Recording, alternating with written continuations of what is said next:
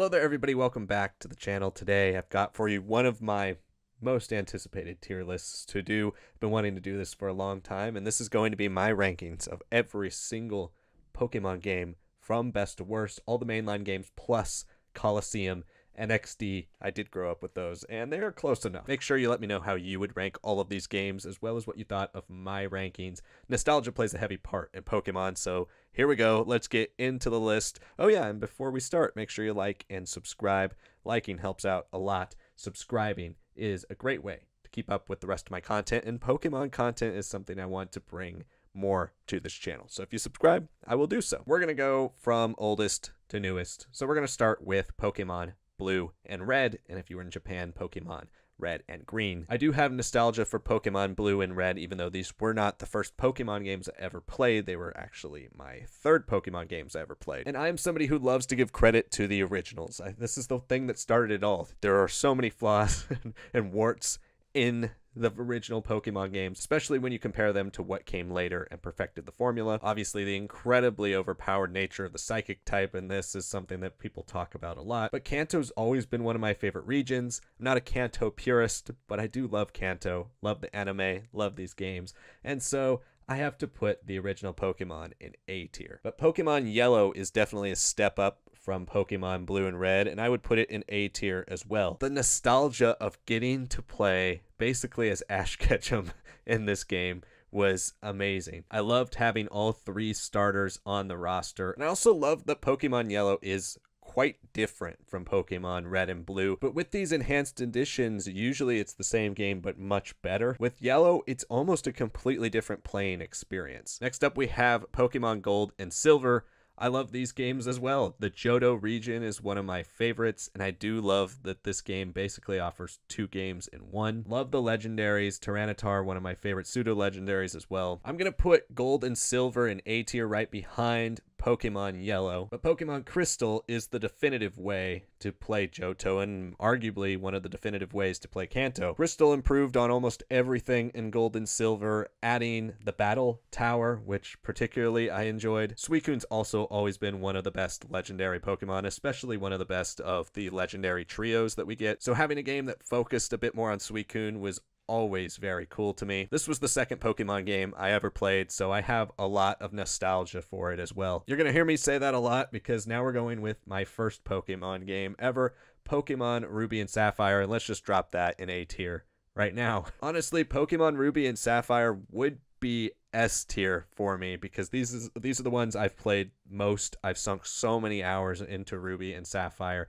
and when I think of Pokemon, a lot of my nostalgia bone for Pokemon goes back to Ruby and Sapphire. But the reason I'm putting them in A is because Emerald is so much better. It takes everything I love about Ruby and Sapphire, which are the starter Pokemon, some of my favorites of all time, some of the greatest legendaries in any Pokemon game, some relatively strong difficulty, honestly one of my favorite sets of new Pokemon in a new regional Pokédex, and it just cranks it all up to 11. You introduce the Battle Frontier, which is one of the best features ever in any Pokemon game. The blended and probably best version of the narrative from Ruby and Sapphire, where you have to fight Team Magma and Team Aqua. And I also just love the little changes, like the introduction of the encounter animations for Pokemon. Just added a bit more life to the sprites as well. Ruby and Sapphire are incredible, and I absolutely love them, but if we're going to separate them in tiers, Emerald is far better, so I'm going to put them at the top of A and Emerald in S. And I do have a lot of nostalgia, like I said, for Generation 3, and that remains with Pokemon Leaf Green and Fire Red. Even though I did play both Blue and Red and Yellow before I ever played Leaf Green and Fire Red, before they came out, this is still my favorite and definitive way to play Kanto. Seeing all the Kanto Pokemon in the Generation 3 sprites was amazing, and getting to explore that world in the Game Boy Advance graphics was just mind-blowing to me back in the day. So this might be one of my more controversial picks, but because Kanto is one of my favorite regions, because Leaf Green and Fire Red are my favorite way to play Kanto, I'm going to put it in S tier as well. So then we move on to Pokemon Colosseum, which I think was my fifth Pokemon game I ever played. Colosseum being one of my first console video games ever that I played, though made it a hugely memorable experience. Playing Pokemon with 3D graphics was mind-blowing back in the day, but this also has such a unique story. The Shadow Pokemon idea is something that has come back in Pokemon Go, but really has never come back in any other way. I also do really enjoy the story here. It's goofy in a lot of ways, but also darker than normal Pokemon stories in other ways. The environments and the towns, everything just feels so, like, edgy Pokemon, but in a way that still really worked for me. I also love the design of the trainers in this. There's some really funny ones, as well as the main character just has always looked so cool to me. I'm not going to put Pokemon Colosseum in A tier, but it's going to be in B tier. I do really like this game. And then getting into Pokemon XD Gale of Darkness, which does improve on Colosseum in almost every way from a gameplay standpoint. However, I'm still a bigger fan of the original Colosseum story.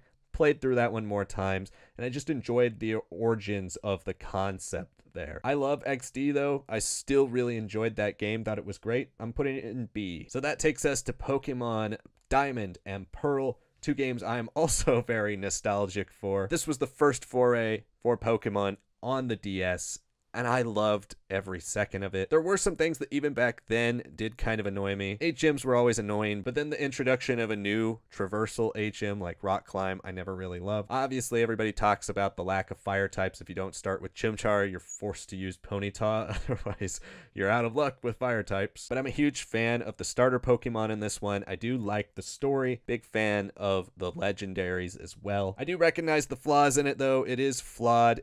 I gotta put it in my A tier, at least, though. But then, of course, like Emerald to Ruby and Sapphire, although I think Ruby and Sapphire are better games than Diamond and Pearl, Platinum is a massive improvement over Diamond and Pearl. Platinum takes everything that was great about Diamond and Pearl and fixes all of the inconvenient stuff. Traversing is faster through the world. The story is more layered and interesting. There's also a focus on Giratina, obviously, which is one of the coolest Pokemon that you get in the post-game. Just everything about Platinum is better, from the story to the characters to the gameplay to the Pokedex. Everything about it is a huge step up, plus the return of the Battle Frontier. This is just by far the most polished version of Sinnoh, which is one of my favorite regions as well. I've got to put this in S tier, and I'm going to put it right behind Emerald. Next up, we have Heart Gold and Soul Silver, one of the ones that make me actually want to make this list because I've been playing Heart Gold again. I love these games. By far the definitive way to play Johto, and I would put this in S tier as well, right behind Platinum, for a couple reasons. These games are fantastic, and it makes everything about Johto better. You also got the Pokemon following you around, which is a great feature that I've always loved, but it does keep some of the flaws from the original Johto, like the grinding that you have to do to level up to fight the Elite Four and gym leaders, and especially to fight Red, which in a way I also still do love because Pokemon games nowadays are extremely easy, and so this does provide quite a bit of challenge. I love that Heart Gold and Soul Silver brought in so many things from the first four regions of Pokemon, including the ability to capture so many of the legendaries. So while I don't think these games are quite as polished as Emerald and Platinum, I think it's better than Fire Red and Leaf Green. I do really love this game, and replaying it recently absolutely reminded me how much I did, so it's going in S tier. Next up is Pokemon Black and White, and you've heard me talk about a lot in this tier list, nostalgia. Well, Black and White was actually the first generation I didn't play the year it came out, and because of that, I don't really have much nostalgia for Gen 5. There are some amazing things about this game, though, and that's why it's going in my A tier. Again, justification for this as well, I'm going to put it right ahead of Diamond and Pearl, considering Diamond and Pearl's flaws. Even if Diamond and Pearl are games that I have gone back to more. First, you have a fantastic story with great characters and a great world design for the region of Unova. Starting with a brand new Pokedex without any Pokemon from the previous generations was an incredibly bold move, and I think pays off, especially post Black and White 2, which obviously are better in every way, and if we're going to talk about those, I would put those in S tier as well, right ahead of Heart Gold and Soul Silver. When we talk about the three most polished Pokemon games of all time, it has to be Emerald, Platinum, and then Black and White 2. And when we look at the few sequels that are truly out there for Pokemon, Black and White 2 does what a true sequel should do for Pokemon. A continuing story with new perspectives from the original. You also have updates like the Pokemon World Tournament, which was an incredibly cool addition. The expanded Pokedex allowed you to play with some of your favorites from the past, while Hidden Grottos also allowed you to explore and find so many unique things in the world. When we're talking about both games as well, I love the animated sprites, the fact that they're constantly moving. It's a very cool touch, one that frankly shouldn't have taken this long to get. But talking about both games, they're both fantastic. I've got to put Black and White in A, considering the justification I've used for Ruby and Sapphire and Diamond and Pearl, and then Black and White 2 goes in S because of how big of an improvement it is over its predecessor. Then we jump to Pokemon X and Y, the first 3DS Pokemon games, and ones that frankly have always been a bit disappointing. Now there are things that I do love about X and Y, and X and Y for me was my return to the Pokemon franchise after taking a bit of time off, not playing Unova when it came out. Kalos is an interesting region, I think one that will get better obviously in this new Pokemon Legends A to Z game, but these are some of the most forgettable games of the franchise. The rivals are the weakest of the series as well. It does have some really cool new Pokemon and Pokemon that I have remembered and loved in later games when they have been available in other regions. But the graphical update isn't as big of a jump as I had hoped it would be. It also doesn't look that great nowadays when you go back to it. And it did really simplify the Pokemon formula, making it really easy and a lot more targeted at children than the franchise had been in the past. I loved Pokemon since I was a kid, and you can play Pokemon as a kid in an elevated sense with all those original games. But dumbing it down just felt like it alienated a bit of the older audience and really made sure that we knew it was catered specifically towards children. I do love the introductions of Mega Evolutions. It's been one of my favorite new gimmicks of the last few generations. It's just simple enough to add some spice to the gameplay, but it also isn't so obstructive that you have to learn a completely new battle system. But Pokemon X and Y were just games I've only played once each, and I haven't gone back to this region. It is probably my least favorite of all of them. I'm going to put it in C. Then we have Pokemon Omega Ruby and Alpha Sapphire. As I said earlier, Gen 3 was my first generation of Pokemon. Have heavy nostalgia for this generation, and I did love these remakes. There's a bit of Hoenn that is missing to me with the 2D sprites. I prefer that style to the 3D, but I love what Mega Evolutions did for this game. It gave it some new layers, especially for a region that I've played to death, really. I love the new versions of legendaries in this, and I love the traversal system with Latios and Latias. In my opinion, this is the definitive Generation 6 game. It's still not my favorite way to play Hoenn. In fact, it's probably my least favorite way to play Hoenn, but I would put it in A tier, right above Gold and Silver and Blue and Red. So we move on to Generation 7 with Pokemon Sun and Moon. Sun and Moon I was extremely excited for. A new change to the formula, really going out there and trying something different. And in that way, I really admire what they went for with Sun and Moon. One of my favorite parts of Sun and Moon is the art design. I think it's fantastic. It's a really pretty looking game. The battles look awesome when you go up against each other. I think it looks better than really anything we've seen from Sword and Shield or Scarlet and Violet today. And the world design and the art direction is much more refined than it was in X and Y. This seems like a huge step up, honestly almost like a completely different console. But to be honest, this game to me is really boring. The story is okay, and it is very story heavy. I think for me, Pokemon games have always worked best when story's been kind of less of a focus. It especially makes it more replayable. And for me, as somebody who does play these games a lot, the replayability factor is something that's big for me when I'm judging my tier list. The first 10 hours or so of this game are a complete snooze fest, and really going back to it every time, it's a really frustrating experience. But I do admire what they went for. There are some cool new features and new dynamics here, but I've got to put this one in C tier, honestly. But we move on then to Ultra Sun and Ultra Moon, which are steps up from the original game, and they do add another layer of story. When the Pokemon Company announced Ultra Sun and Ultra Moon, I think we were all hoping for Black and White 2, something that was really a true follow-up, an evolution of the format and the formula. But this is more like Platinum or Emerald, but even less refined and less of a step up than those definitive versions. This is still the best way to play Alola and the best Generation 7 game, for sure. But I'm still going to put it in B, just behind the more nostalgic games for me. These are good games because Alola is a solid region. Again, it just still has the same problem. It's an intrusive story, one that has a hard time getting going. Next up is the Let's Go games, which were the first Pokemon games on the Switch. I really enjoyed Let's Go, probably because I'm a Kanto guy. It's one of my favorite regions, and I enjoyed seeing Kanto in Switch graphics, and this is one of the better looking Switch Pokemon games. Shiny hunting is a lot of fun, and I do like the way you traversed Kanto in this version of the game. The best version by far of Pokemon following you around, getting to like hold on to your Snorlax or fly around on Charizard is something that never really gets old. So Let's Go Pikachu and Eevee are gonna go in the bottom of my B tier. Good games, but not ones I ever really see myself replaying. So that brings us to Sword and Shield, which are some of the most divisive games in the franchise. Some people herald these games as some of the best in the entire franchise. Some people say they're one of the worst in the franchise. As with most things that are divisive, I'm kind of right in the middle. I'm a big fan of Gigantamaxing. I like Mega Evolutions a little better, but I do like Gigantamaxing and Dynamaxing. I think it's a cool new feature. Also do love the addition of raid battles. As a fan of Pokemon Go, I do like that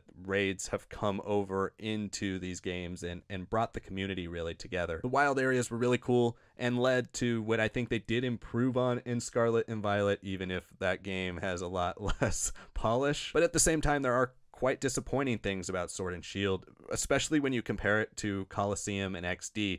The size of the world, the design, the art design of those worlds, yes, they're very different and kind of dated in their own way, but Sword and Shield doesn't go for anything that's wholly new. It seems like just an evolution of Kalos or Alola's graphics, but onto the Switch. I do like the return to the gym battles. As I said, I like the trials, but these are better in my opinion. Gym battles will always be better in the Pokemon format. And I also did enjoy the story, even if it is a bit linear. Plus the lack of post-game content in favor of paid DLC doesn't necessarily sit that right because of how much post-game content you usually get with Pokemon games in the past. However, I've come to accept that's just kind of a sign of the times, but it still is a bit disappointing. I did replay Generation 8 about a year ago, and I had more fun with it the second time I played through it than I did the first. And in a lot of ways, I think this is a big step up for the Pokemon franchise, but even comparing it to Colosseum and XD, there are things that I wish they would have brought over from those games in terms of world design or at least battle style, and really modernized them for the Switch and made them the template for what they do here with future Pokemon 3D games. I'm going to put Sword and Shield at the top of B. Next up, I'm going with the consensus weakest Pokemon mainline game, and that is Brilliant Diamond and Shining Pearl. With how much nostalgia I have for Sinnoh, with how much I like Platinum, and pretty much everybody likes Platinum, you would have thought these would have been better games, but they just are basically the same game as Diamond and Pearl. The faithful art style just being a bit more 3D is a nice idea, but I think in a lot of ways we want to experience these games in a fresh environment, and this basically just gave us things we've already seen, and I can go back and play on my DS. Where Leaf Green, Fire Red, Heart Gold, Soul Silver, Omega Ruby, Alpha Sapphire, they took the original games, gave them the art style of the time. I would have loved to see a Sword and Shield style planted into the Sinnoh world. It would have added a completely new way to play that region. There were some cool new additions like the Grand Underground. The Grand Underground was a huge highlight for this and one that makes this game interesting and at least playable. But for the most part, this is the most forgettable Pokemon game, really the one out of all the remakes that you can absolutely skip. But the Pokemon Company completely rebounded with Pokemon Legends Arceus. Legends Arceus was a completely new way to play the Pokemon formula, and I absolutely loved what they did here. The emphasis on catching instead of battling was a cool new addition to the format. The traversal was awesome, even if it was a bit more limited than we were hoping, and when you're comparing this to Breath of the Wild. The Hisuian variants are some of my favorites, as well as the new evolutions. As a change of pace, I absolutely love this game. It's one of my favorite new additions to the Pokemon franchise, and one of my favorite Pokemon things that's come out in a long time. I'm going to put it in A tier right behind Black and White. So finally we have Pokemon Scarlet and Violet, the latest games in the mainline Pokemon series, and Generation 9 brings a lot of awesome things to the table. Scarlet and Violet were the Pokemon games we've been waiting for, a completely new way to play, and a great marriage of what Legends Arceus' ideas were with what Sword and Shield started. Obviously, the elephant in the room is that these games really look bad. The embarrassing pop-ins, the disappearing ground, the buggy battles where Pokemon will just walk in the middle or you can't turn the camera in the right way. Scarlet and Violet are some of the least polished games I have ever played. So then why do Pokemon fans defend Scarlet and Violet so much? Really, it comes down to the fact that these are the games we've been waiting for in theory. The format, the style, the way this game is set up, it's almost everything we want. And the promise is so high for what we have here in Generation 9 that Generation 10 should be one of the greatest Pokemon games of all time. Scarlet and Violet is the start of something special, and I can see that end game here, and I truly do think that the next games will be amazing. But I do have to dock it because every time I get a good way into Scarlet and Violet where I'm having a lot of fun or enjoying the world, there will be some crazy glitch that just completely sucks you out of the game. And that's why Scarlet and Violet is so hard to rank. From the gameplay standpoint, it improves almost everything in Pokemon. It is one of the best gameplay Pokemon games ever. But from a technical standpoint, this game is absolutely disastrous. I'm going to have to split the middle and go top of B. The quality of the gameplay and the improvements on the Pokemon formula should make it A. But the technical issues here absolutely are D or C, maybe even F. So I'm split in the middle, it's going B. So that is my list. Thank you so much for watching this video. Again, make sure you like the video, helps me out a lot. Subscribe to the channel for more tier lists like this. Let me know in the comments which tier lists you'd like to see next. Are there any other video game franchises you'd like to see me rank, or maybe you want some more Pokemon tier lists? Let me know. Thank you all so much for watching, and I will see you next time.